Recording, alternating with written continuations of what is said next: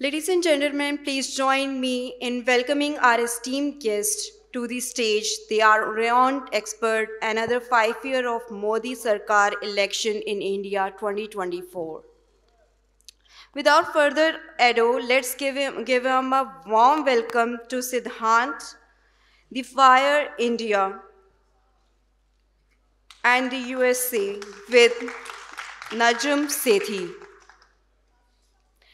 Now, next to over you. Thank you for. Assalamu alaikum, everyone. Can you hear me? At the back? Okay.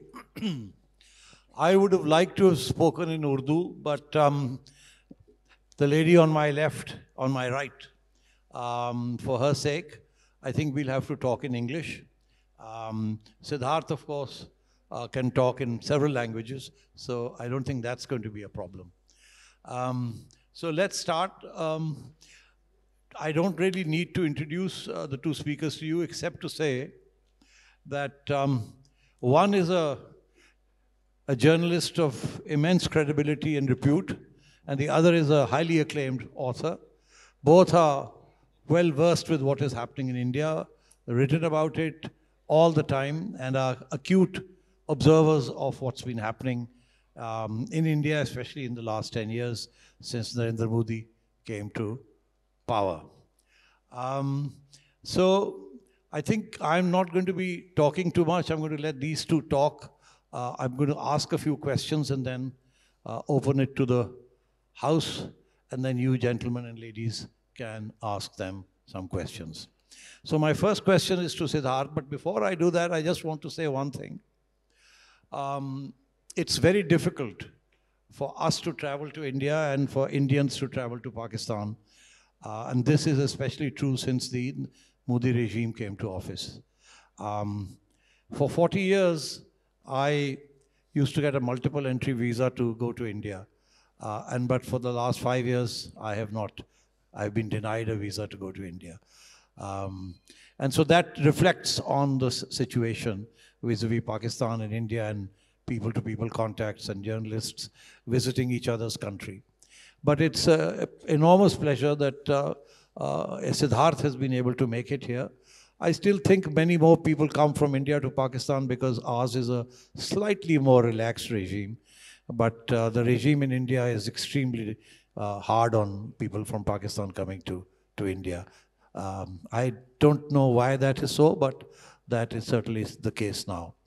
And so therefore it's a double pleasure to welcome Siddharth here. I also want to mention that he is not amongst Narendra Modi's favorite journalists, and he has paid the price for his independence and for his free thought. Having said that, my first question is to Siddharth. Are we looking at another at least 5 years of Narendra Modi? Or do you think the Congress or the other parties will give him a good run for his money? I'll be very frank and honest with you, Najam, and with everybody here. And I'm saying to you what I say in similar meetings in India, and whenever I'm asked this question, even in social gatherings, by people who somehow think that journalists are clairvoyants of some kind. We have some wisdom that the public at large doesn't have. And my view is that the election is actually open. There is a fight on the cards. And yes, the ruling party and the incumbent prime minister have the advantage of incumbency because a lot of the sort of election process, and I'm talking about mobilizing money, being able to make announcements, being able to bend the rules of what you can say and what you can't say, what you can do and what you can't do in the run-up to an election with public money, tends to work in favor of those who are in power. So there is an advantage that Mr. Modi has and that the ruling Bharatiya Janata Party has by virtue of this. And by virtue of the fact that for the last, what we've seen over the last 10 years is that many institutions that are supposed to function independently of the executive do not behave in that fashion. And this also confers an advantage on the ruling party. But today you have a situation where I think you have public disaffection. You have the opposition realizing that the mood of the public has shifted. More importantly, you have the opposition realizing that if they don't get their act together and fight in some semblance of a united coalition, then it'll be much easier for Mr. Modi to win and for Mr. Modi to then finish them off politically once and for all. So there is a sense in which many of the opposition parties see this as an existential election. You have a number of leaders against whom cases of one kind or the other have been filed. So you have the use of the investigative machinery being deployed against opposition leaders. And there is a sense that, look, now is the time where we have to stand together and fight this out. And, ever since they announced the India coalition, one has definitely seen the kind of impact it's had on Mr. Modi and the BJP. It's still an uphill battle because the advantage, Najam, you have to remember that in a Lok Sabha of 543 seats, the Bharatiya Janata Party alone won, I think, 303 in 2019. That's 30 more than the halfway mark. And in many states where they did very well, like in Delhi or in Uttar Pradesh, Rajasthan, Madhya Pradesh, the BJP won more than 50% of the popular vote. So it's not going to be easy, but I think there is a fight on the cards.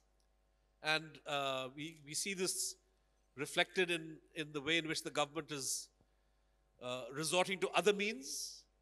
There's a much more pronounced emphasis on Hindutva as a way of confusing the electorate and a way of sidestepping questions on the government's actual performance. And I read all of this as a sign of there actually being a fight, up ahead. Thank you. I must confess that I wasn't expecting this answer, and I am delighted that we now have a debate on our hands. I say this because about 2 weeks ago, I did a Zoom conference with a number of South Asians, mostly based in India, about India-Pakistan relations and where they might go, depending on who becomes Prime Minister in India and who becomes Prime Minister in Pakistan. So the consensus on the other side was that Narendra Modi was going to win the election. And so that was something that was given. And what was happening in Pakistan, we didn't know whether indeed the elections would be held or not, and let alone who will become Prime Minister. So that is why I asked this question as to whether this was a given. Is Narendra Modi going to win and there's no two ways about it or not? And now we have an answer here that seems to suggest that, at the very least, the combined opposition is going to give him a run for his money. Now, to turn to you, do you agree with this assessment, or do you think that there are other ifs and buts here? So welcome, everyone. Thank you so much for having me. I want to agree with Siddharth's assessments, and I think hope is a wonderful thing, and I want to have hope in this election, and so I really hope you're right. I don't think I can fully agree with that, however, as just a sort of matter of observing from the outside. A foregone conclusion that Modi will win seems a bit strong to me. Nothing's ever a foregone conclusion, and I think that assuming that the BJP will definitely come back into power is probably the easiest way to ensure that outcome, right? So I don't think we should do that. But I think as a matter of prediction, it is certainly more likely than not. And so when I think about the election, in large part what I'm thinking about is sort of what will happen likely thereafter, given a sort of, in favor of the BJP result. Thank you. Well, then we obviously come to the next question. If the odds are that Narendra Modi will win, however slim these odds may be, what can we expect from the BJP and Narendra Modi in the next 5 years in terms of where he is right now, where he is trying to take India, and how far will he succeed in doing that, given that, as you suggest, there seems to be some resistance to the direction that he's taking India in? Before I answer that question, I would say that actually where your South Asian analysts may not have been wrong is that on the Indo-Pak front, and perhaps distressingly on many other fronts, a change of regime or change of prime minister is actually not going to make all that much difference.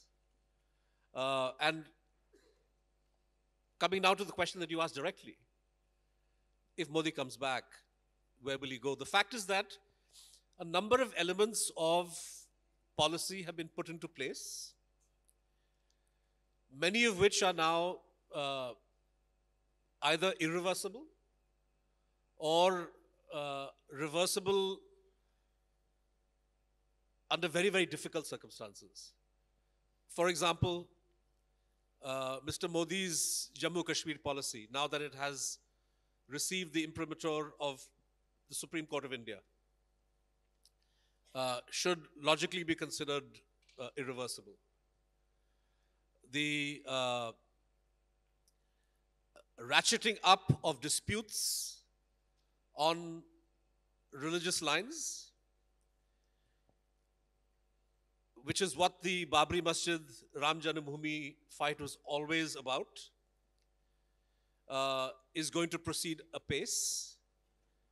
And here I want to emphasize that even though India has a law passed in 1991, which says that there will be no reopening, the religious character of any place of worship as it existed on August the 15th, 1947, can henceforth no longer be changed. There is a law to that effect.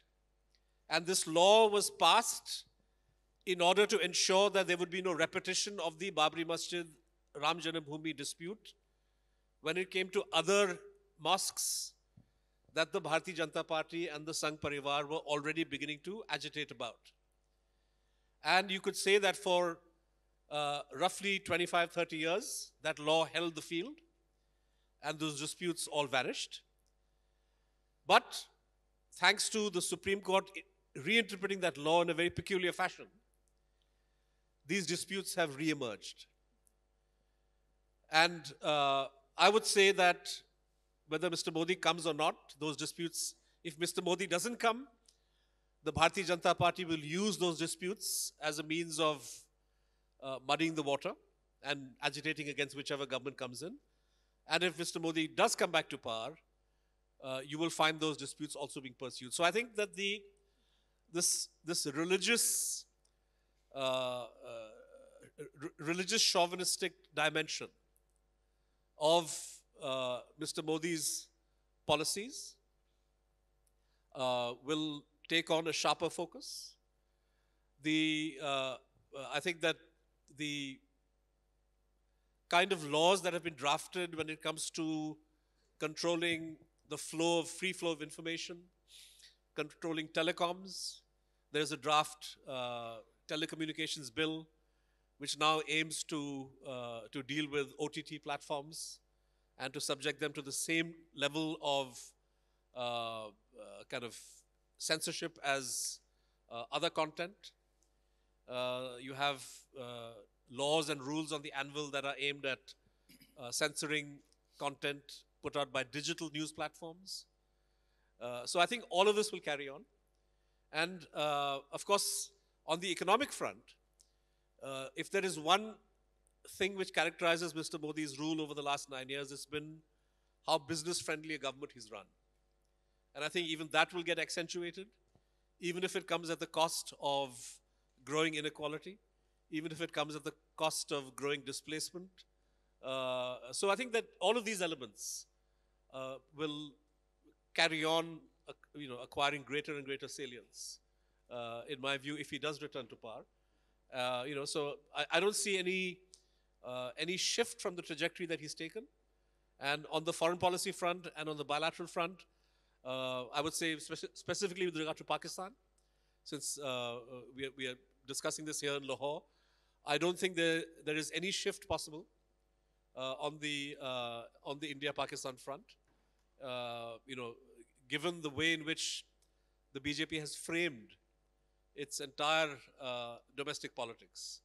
So that's my reading of the tea leaves.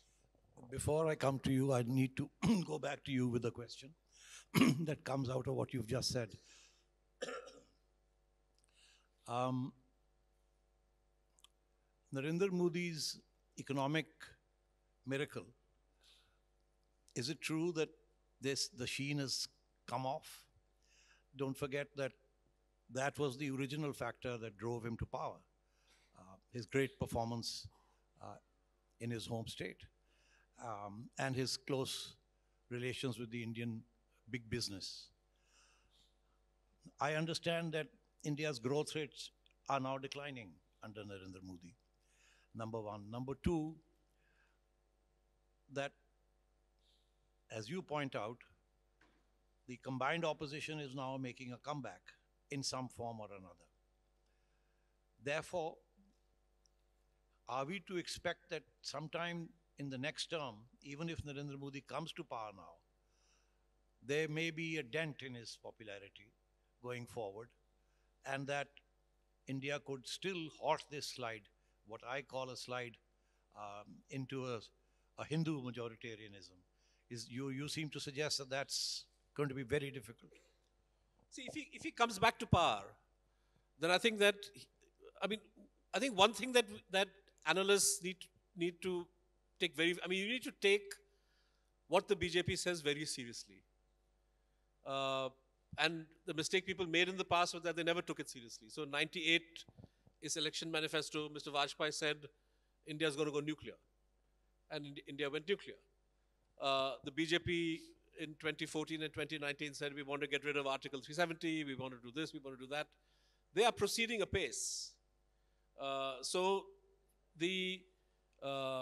that's because there is unlike, people compare Modi sometimes to Trump or Erdogan or Putin.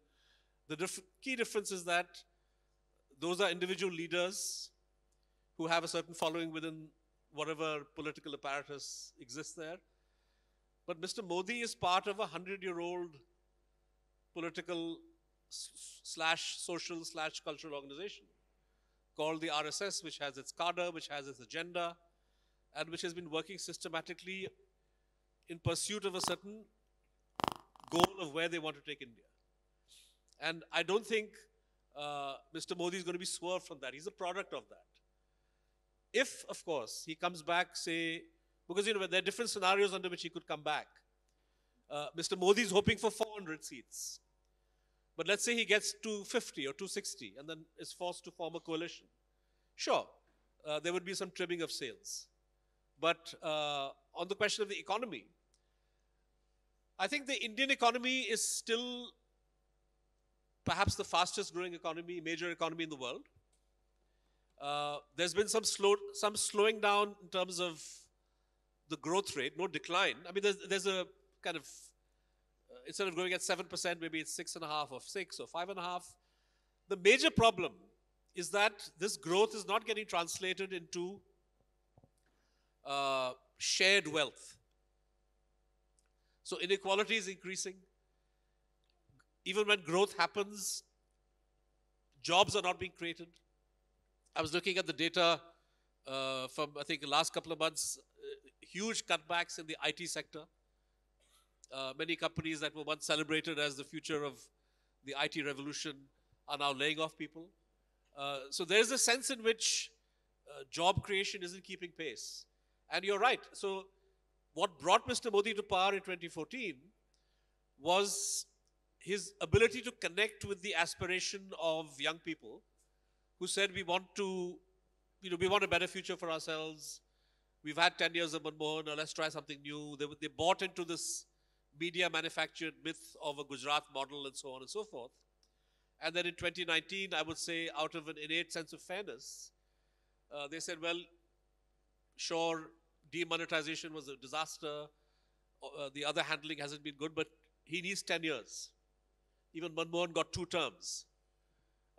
So in the 2019 election, one met a lot of people who were saying, we need to give him a second chance.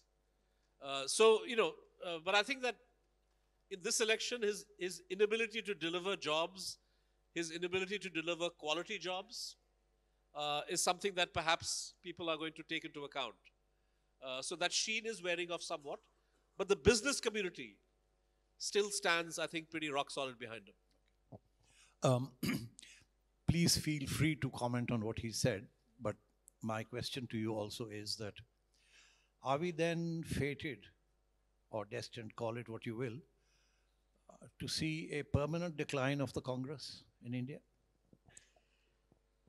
So, okay, let me answer this sort of combination of questions. Let me begin by saying, when I think about the potential course of India after the 2024 elections, I begin from the standpoint that India is no longer a fully functioning democracy. Right, and so that's important. India is a Hindu Rashtra, and that transformation happened essentially in 2019 with those elections, from my perspective.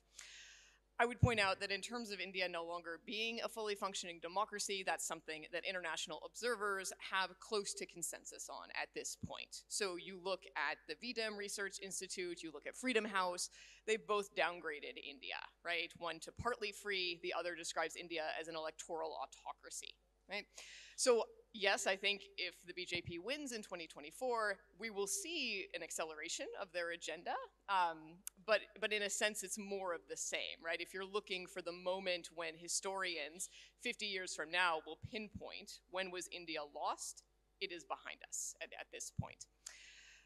Going forward, if the BJP wins, I would expect to see some fireworks. Right, and that's based on what happened after the 2019 elections. In the year thereafter, we saw the revoking of Kashmir's semi-autonomous status, we saw the Citizenship Amendment Act announced, we saw the NRC announced, we saw the brutal crushing of protests in response to that. We saw the Delhi riots of 2020, and again, the brutal response to that, 53 dead, hundreds injured. I would expect to see some sort of comparable set of events happen, right? And again, I do agree with Siddharth that if there is a coalition government, perhaps we'll see a little bit of trimming back on that front. I also agree with Siddharth that we'll definitely see a sort of general continuation of kind of anti-Muslim sentiment and a majoritarian agenda there, more conversions of mosques into temples. One thing that I'll note there that's sort of interesting, at least as a historian, with the Babri Masjid case, something that came up repeatedly was the question of whether there used to be a temple there, number one. And number two, if there was a temple there, was it a Hindu temple or a Jain temple, and what happened to it? Did it fall into disuse? Or did Babur's general, who built the Babri Masjid, did he actually have it destroyed? Okay? And the answers to those questions mattered, not legally particularly, but they mattered to a lot of people in terms of thinking about the sort of moral nature of what should be done about the Babri Masjid and after it was destroyed, the site going forward. In contrast, many of the sites that are being discussed now in India, many of the mosques, right, in places like Mathura and in Banaras and Varanasi, these are mosques that stand on temples that we know are destroyed. It's part of the historical record, right? So the Kashi Vishwanath temple was destroyed in Banaras by the Mughal emperor, Aurangzeb Alamgir, and then there was a mosque built in its place. This is well documented. You can even see it in the mosques. They left one wall of the temple intact and just incorporated it into the mosque. And so when one thinks about, will the mosque that is now standing there, will it be destroyed, and how quickly might that proceed?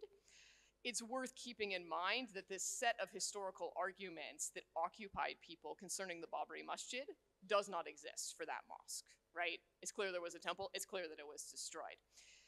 And so then the only question that remains is, what should we do about it now, right? And I think that post-2024 elections, India might be in a place where the answer is quite obvious to those who favor a Hindu majoritarian perspective. I think one other thing I want to say is concerns India's international behavior. So we've talked a little bit about Indo-Pak relations, but I think it's worth noting that the Indian government is increasingly acting in an erratic and fairly dangerous manner on a wider international stage. Many of you may be aware that the BJP stands credibly accused of having carried out an assassination of a Canadian national on Canadian soil this past summer, okay? This is something that extremely rogue states do, and extremely rogue states alone do, right? This is behavior we would expect to see from Russia or Saudi Arabia or nations of that kind. So to see a nation that other people, not me, but other people still call the world's largest democracy commit that kind of act is very shocking. Also this past summer, India's BJP government stands accused of having attempted to assassinate a United States citizen on US soil, right? And that was foiled by federal law enforcement, and there is a case pending in the Southern District of New York, right? A federal law case on that issue. So if it goes to trial, we'll see what information comes out to all of us. As I said, these are very extreme actions, and they put India's relationships on an international stage in a lot of jeopardy. Right, this is a moment where, especially in the U.S., my government is very much looking to expand our relations with India. Right, we want friendly relations, we want more trade, this sort of thing. And frankly, the American government is willing to overlook a lot of human rights violations within India, but they're probably not going to be very willing to overlook the assassination of their own citizens in their own territory. Right, that's a violation of sovereignty. And so I think that that's one thing that is a question hanging for me, right, is will the BJP be able or willing to pull back on some of that behavior, or will they proceed on that, in which case I do not think that their international relations, at least with Western states, are going to go particularly well. Thank you. I'm glad you raised these issues because I was going to start talking and questioning some of these problems. My sense, and this is for you to comment on, my sense is that, you know, there has been a historical romance the West has had with India, beginning from the Nehru years onwards. And even during the BJP times, that romance has continued. The notion of a great civilization, the notion of a great secular civilization, democratic civilization. Now, the civilization part of it is very interesting, but no less interesting is the democratic and the secular part. And you seem to suggest that that's taking a beating, especially in the Western mind. So what would that make of the Western romance with India? That's the first question. And the second question, of course, is that India is now entering into some very, very powerful alliances. Unprecedented. In the past, the notion of neutrality has been chucked out. And India is now firmly in the American camp in so many ways, especially in the Asia Pacific. So for my question to you, Siddharth, is that to what extent will this slight alienation of the Western community with India's human rights record and the issues that Audrey's pointed out, assassinations in Western countries of dissidents, Indian dissidents, and perhaps more, because I have never, I mean, certainly not for the last X number of years, I had never seen any coverage of what was happening in Kashmir, the human rights violations in Kashmir. But now even major American newspapers have picked that issue up. And so wherever there are violations of human rights in India, these are now being picked up by the Western press. So to what extent do you think this slight change in Western opinion about what India is, to what extent do you think this might impact on the BJP's policies? Will there be a dogged resistance to say, to hell with you, we don't care, we are big, and we can do whatever we like? Or do you think there might be a moderation in some of these issues?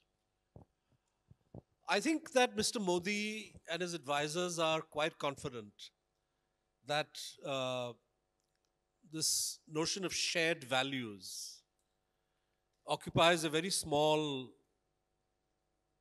is only fleetingly important when it comes to the strategic partnership between the United States and India.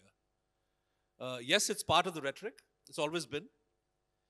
But I don't think that for the US, the fact that there are violations of press freedom or human rights defenders are arrested or you have all kinds of fabricated cases, I don't think these are game changers for them. Audrey is right that the allegation of an Indian plot against a US national in New York is of a different order of magnitude. But even there, one has to see what kind of evidence the US has and how far they are prepared to take this. Will they take it only so far as to extract concessions out of Mr. Modi? Or will they go the whole hog? Frankly, we don't know. But it's very clear, given the emerging geopolitical situation, that for the US and its allies, India is an important state to have on its side. The Ukraine war, even though India has refused to condemn Russia's aggression against Ukraine, has ironically also added to India's heft as somebody that you want on your side. Because you don't want to push India further towards Russia, or you think that India has leverage vis-a-vis Russia. And the positive aspect for Mr. Modi is that today the US wants to improve relations with India. Russia wants to improve relations with India. And I would say even the Chinese, who actually are right now in occupation of Indian territory and nibbling away, and they've done this for the last 3 or 4 years. Even the Chinese now appear to be sending signals that they want to improve relations. The Chinese also don't want to push India too far into the American camp. My own 2 cents, Najam, but I'm an outlier on this. The conventional realists in India all favor a very close alignment between India and the US. My sense is that this is probably not going to happen. That there will be limits, and very important limits, that India will set, beyond which India will not go. And perhaps the state of the bilateral relationship with the US and India would be determined by the extent to which the US reads and understands what those limits are. If you were to ask me to be concrete, I would say India is unlikely to take part in any US-led military action against a third country. That would be a red line that I don't see India crossing in a hurry. And there are probably other things too. So I think there are limits. I would say India has gone the closest it has gone so far in lining up with the US in the Asia-Pacific region. And this is not a costless strategy, because you're sending a certain signal to the Chinese that also needs the Chinese to act in a certain way that's not in your interest. But I don't think that India could be called an ally of the US, a military ally in the same way as traditional American allies, Japan, ROK, and so on. Thank you. I have 2 questions which I think would be of interest to Pakistani audience. So I'll just ask those 2 questions and then we'll try and open this debate to the floor. Siddharth seemed to suggest that there is no prospect. If Narendra Modi returns to power, there's no prospect at all of any thaw in India-Pakistan relations. Would you agree with that? Yes. Okay. Now I'm going to expand on that a little bit. When he first came to power, the then Pakistani Prime Minister made a determined effort to open or to start talks with India. This was against the wishes of the then Pakistani establishment. And Nawaz Sharif went to India on his inauguration. But unfortunately, the things didn't progress beyond that. After that, another attempt was made to restart a dialogue, which is when Narendra Modi unexpectedly dropped in to attend a marriage in the Sharif family. And that too didn't take off because then there were some acts of alleged terrorism committed in India that were laid at the door of Pakistan. Now, a lot of water has flown under the bridge since then. But my sense is that, and this is something Nawaz Sharif has talked about, even in his interviews since he returned to Pakistan. He said that basically he has two big items on his agenda. One is to revive economic growth, and the other is to see if relations with India can be improved, trade relations and other relations. And my sense is that should he become prime minister, we don't know, but should he become prime minister, he will make an effort in this direction. So I want to reiterate, I want to again ask you to consider what might be Narendra Modi's response. If after he's won the election, and there's really no need to play to any Pakistan bogey, do you think there's still, would you like to stick to your view that Nawaz Sharif will not get any momentum or make any gains in terms of even small offerings of opening up trade and perhaps people-to-people contacts? Forget about Kashmir, but the other issues. I mean, I would certainly hope so. I think that would be great. But I mean, I think the way you phrase it, right, that you don't have to talk about, if Modi wins, he doesn't have to talk about the Pakistan boogeyman anymore, right? Yes, but I think you're underestimating the sort of the cultural power of Hindutva. Right, and this is where, I mean, Siddharth and I perhaps disagree on this. I don't think Modi ever ran and won on his economic record. Right, I think that's wishful thinking, and it absolves a lot of Indian voters of their votes. But I think that he always has run and won on Hindutva, right? And the pogrom in Gujarat back in the early 2000s, I mean, that helped propel him to victory in 2014 on a national stage in India, right? That was a plus, not a defect. And so, if Modi wins again, if the BJP comes back to power, it would be, practically speaking, very much in their interest to thaw relations with Pakistan for a lot of different reasons. It would be good for their economy. It would be excellent for trade. It would also be good internationally, right? One thing that cripples India on an international stage is that they can't lead regionally. Right? They talk about the Asia-Pacific region. I mean, they make up these regions, basically, to come up with an area that's kind of large enough and yet circumscribed in particular ways that they can lead in, because they can't get along with their neighbors, right? They can't get along with Pakistan.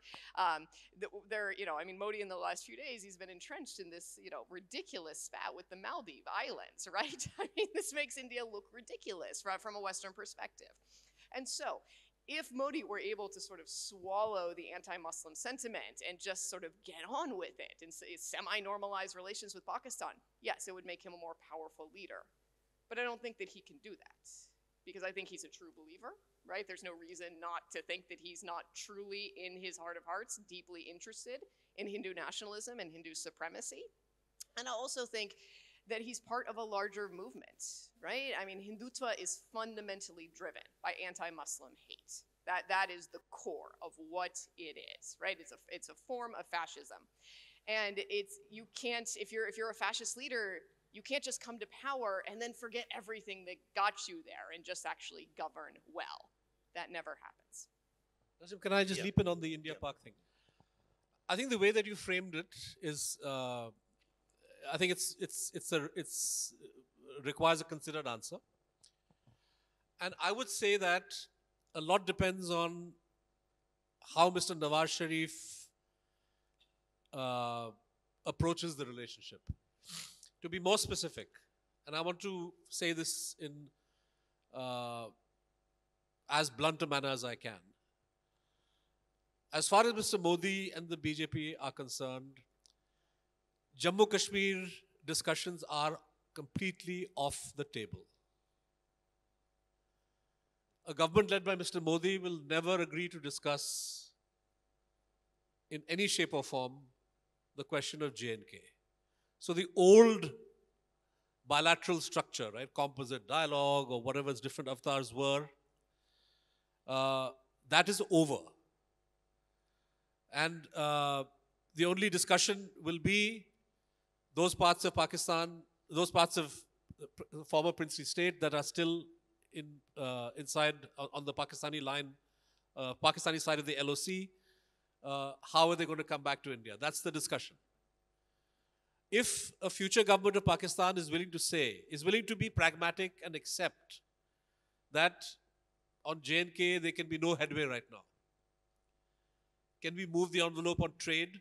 Can we move the envelope on investment? Can we move the envelope on sports? There's a reasonable chance that they will find some positive acceptance, because there is a strong business constituency in India. So Audrey's right. Hindutva has its approach.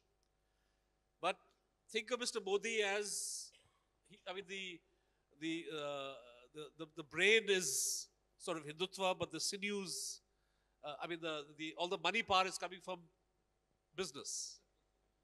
And the business guys can think of a situation where they would very much like to have more trade, more investment with Pakistan and a wider economic area.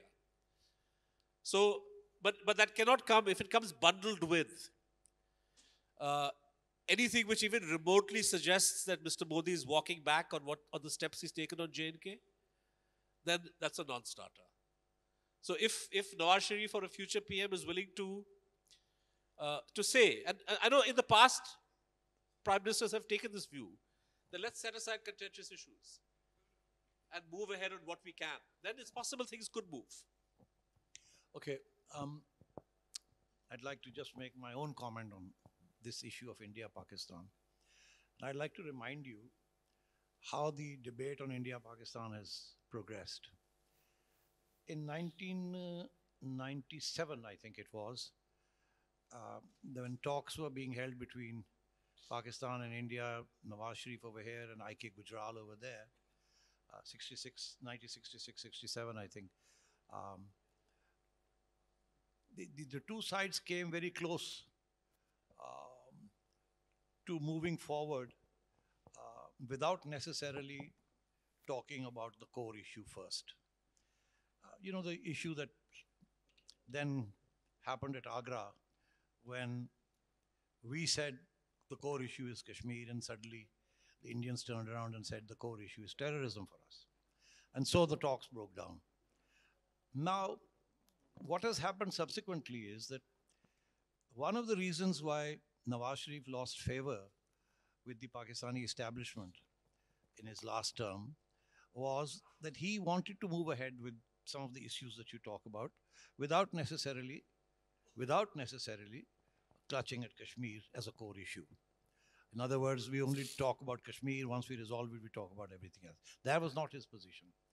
He was angling for trade, and he was angling for a slight normalization of relations, pending the resolution of disputes. And then Pathankot happened, I think, and that was derailed. Now, move forward. Just before Imran Khan was ousted, or lost his majority, call it what you will, he was advised by the Pakistani establishment to open trade with India. And as he was himself the commerce minister at that time, and he asked Hamad Azhar, who was then the advisor on these things, to move the file for the opening of trade, a certain limited amount of trade in certain issues. And he'd got the green light from the establishment to do this. But then in a cabinet meeting, this decision to open trade was reversed, because it was felt that in the event that the PTI regime lost office, this would go down badly, because then the opposition could take advantage of it and say, you've been abusing and screaming and shouting murder at Narendra Modi, and now you've gone back on your word. Because let's not forget, after 2019, when Kashmir was reincorporated back into the Indian constitution in a different way, it was Pakistan that cut off trade. And so now to restore trade would not have been any big concession. But Imran Khan balked at it. He decided not to go ahead, literally at the last minute. Now, the point I'm trying to make is that there have been discussions on our side, and even that discussion continues to this date, about whether we can take some unilateral steps to normalize relations, not to resolve core outstanding disputes, but to normalize relations. Now, this is the word that is now being bandied about. So my question again, I throw this to you, back again to you, that, normalization means a little bit of easing of the visa regime, opening up of trade. Even books are not allowed to be imported from India now, whereas a lot of the textbooks that India produces are desperately needed over here. Forget about politics and all the rest of it. The scientific and technical stuff that India produces is needed over here, as well as agricultural research inputs and so on and so forth. And then, of course, there are those short-term measures that will help facilitate trade, which is, there are shortages on either side of the border, which can be easily overcome by a quick restoration of trade, certainly. So, and therefore, and of course, sporting contests. We have the Champions Trophy coming up in a year's time, and Pakistan is supposed to be the host. And India's position, or the BCCI's position so far, has been that we don't have government permission to come and play. But let me just remind you that this was the position earlier also, when the Asia Cup was supposed to be played in Pakistan. And I personally know how difficult it was to get the Indian side to agree to at least play allow the part of the Asia Cup to be played over here, because I negotiated with them. Yeah. But I got the feeling distinctly that the BCCI took permission from the Indian government to allow this to happen and stuck to their position. Now the cricket board has just signed an agreement with the ICC, and the agreement says that the Champions Trophy will be held in Pakistan. Now, I don't think the ICC has got any clearance from the BCCI, but there will be penalties if BCCI refuses to play in Pakistan. So I think it's entirely conceivable that small steps towards normalization can take place between India and Pakistan. If Nawaz Sharif is Prime Minister over here, regardless of whether Narendra Modi is there or somebody else is there, because I think the demonstration effect of that, in terms of the issues that Audrey has raised, India is supposed to have terrible relations in the region. How can it aspire to great power status if its own region is in turmoil and they don't accept its hegemony, and so on and so forth. So that was, my take on some of these issues. If you'd like to comment, fine. Otherwise, I'll open the debate to the floor. Yeah, no, I think I agree with you, and I just will add one more thing, because this is also an important element, not just for Narendra Modi, but any future Indian leader, which is the sanctity of the assurance that the government of Pakistan gave to the government of India in January 2004. I think this was President Musharraf and Prime Minister Vajpayee, that the territory under the control of the government of Pakistan will not be used, that the government of Pakistan will not allow territory under its control to be used for anti-India activities. This is something that every government in India will want to hold Pakistan to. And I think that if Pakistan abides by that commitment, which is its stated commitment, and if, as I said, ways are found on trade, sports, etc., it's possible that this element can be moved ahead. And when I said J&K can't be spoken about in the same way, it's not. I'm not. It doesn't really change things on the ground, because if the Manmohan, Tariq Aziz or Musharraf formula was considered the high water mark, where India and Pakistan hold on to those parts of J&K which are under their control and find ways to improve connectivity, then the pieces of that could well be picked up in the future, as long as there is no discussion on. Pakistan should not expect that India will entertain a discussion on what happened in India in August 2019. That's simply not going to happen. Would you like to say anything? I think I'll just briefly comment that when I hope you both are right and that I'm wrong on this issue, but that you said 2004, Siddharth. I mean, I think what counted as anti-India back then was a little different than what counts as anti-India now. Like my living and breathing appears to be anti-India in the eyes of the BJP. So No, I think that that's a meant those hard. organizations, the militant organizations, terrorist organizations. Um, just want to comment on what you said, but then we'll move on. Yes, it's true that uh,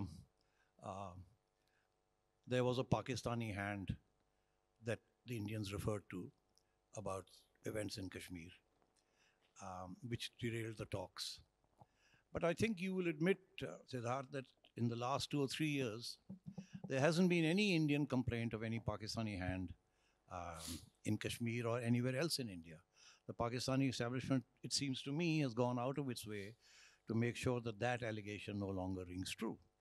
However, I need to point out for my Indian friends that the boot is now on the other foot. The Pakistani establishment and media are accusing India's national security apparatus of fomenting trouble in Pakistan. I don't want to go into any details. So I think if some of these issues are discussed at some level, there will have to be a quid pro quo. The Doval doctrine is not a secret doctrine. He's openly talked about his attempt to defend India by aggressive moves, of which the strategic strikes, so-called, were an element, and now perhaps support to various people based in Afghanistan who are fomenting trouble in Pakistan. But so I think, yeah, it's a thorny road. But I think the paradigm has slightly changed. And if there is an attempt by Pakistan to try and normalize, it will require some give also by India. But having said that, I'm hoping that both sides will give and that there will be a normalization, at least people-to-people contacts should be restored, and we should stop fomenting trouble in each other's country. Okay, so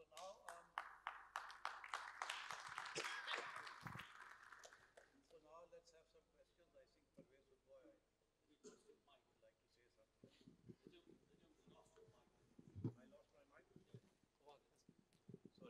I lost my mic.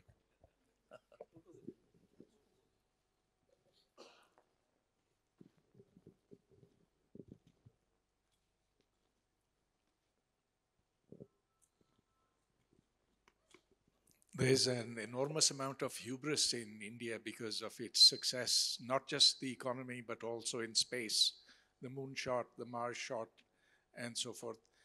Now, this is touted as a BJP success, but to my mind, this is a success of the old Nehru way of thinking of having science and technology as the way forward for India.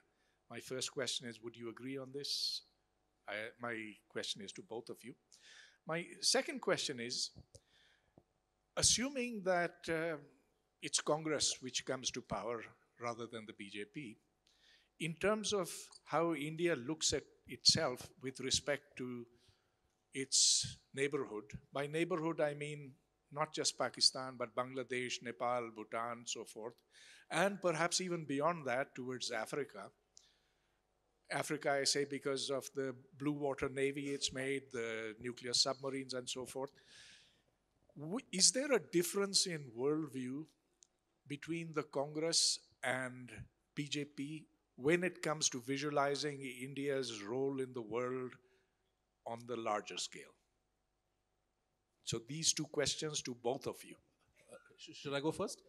Great questions. In India, it's a joke that every achievement today, particularly in space, which clearly has a long lineage, right, is all due to the current government and the current prime minister, and of course many of them also run down Nehru. But I think the wider public understands that these are accomplishments that have come because of systematic investment by successive governments, which includes Congress, BJP, Janata Dal, everybody, who all paid attention particularly to the space. So, which is why India which, Pakistan's Suparko back in the 59 or 60, 61, as old, but I think the systematic support that India's space venture got from successive governments is what has enabled India to do what it's doing today. And the second part of your question, I would say regrettably that there is, when it comes to attitude towards neighbors, I've seen statements in the past when the Congress was was running the government and had behaved, shall we say, in a big brotherly fashion towards Nepal or one of the neighboring countries. BJP would criticize them, and now you have the Congress criticizing the BJP for some of its foreign policy actions. But when it comes to them actually being in power, frankly, there's a much higher degree of continuity on the foreign policy front. I think Mr. Modi has taken things to a much higher degree, say the India-US, friendship or partnership. But the trajectory was set by the Congress, and he's simply going further and further. So if there is a change of government, I don't see that. I think that the relations with the neighbors and with Africa, the Indo-Pacific, will probably not change by all that much. Yeah, so I'll just briefly comment. I agree on India's space agency being a sort of multi-decade process. That said, the space agency has come a long way from the days of Aryabhatta, which is the first satellite that India launched into space, named after a first millennium CE Sanskrit intellectual.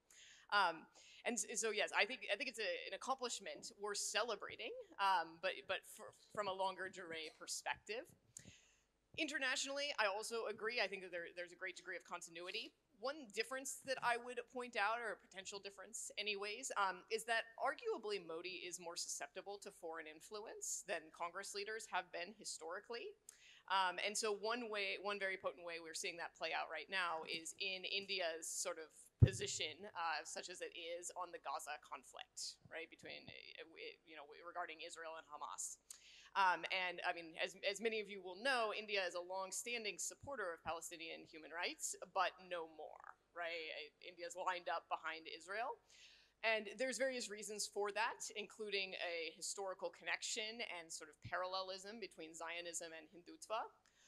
But I think one can also see a strong US influence there, right? In terms of thinking about what the United States government wants India to do vis-a-vis the Gaza conflict, it is definitely support Israel, which is what they are more or less doing.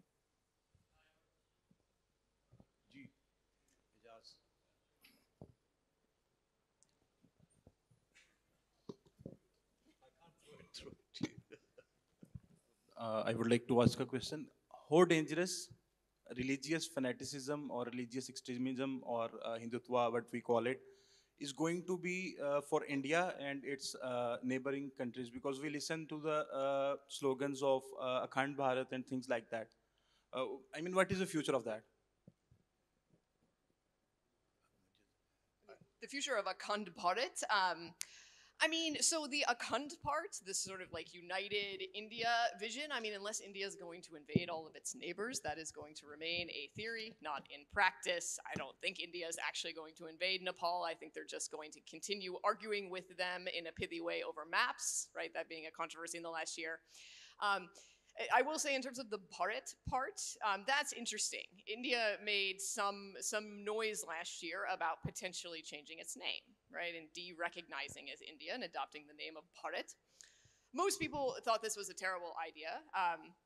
This is one of my more contrarian views. I actually think it's not such a terrible idea for a couple of reasons. One is that given the historical break of the modern nation of India with its modern history of democracy, I think it's not terrible to have a name change. That would be nice, actually, for historians going forward. Also, if India ever formally de-recognizes as such and adopts the name of Bharat, Pakistan could recognize as India, right? And thereby claim its larger history. We could lay claims to a lot of our history. I think we'll have one last question because Audrey has to go to another session. Isn't that right? Yeah. Okay, Deep. Okay. I mean, I agree with Siddharth on Pakistan's economic relations with India. It's really up to Pakistan. If we are consistent that Economics is what will drive us. Our policy, I think our relations with India will improve because of the business community, etc. But my question really is to Audrey.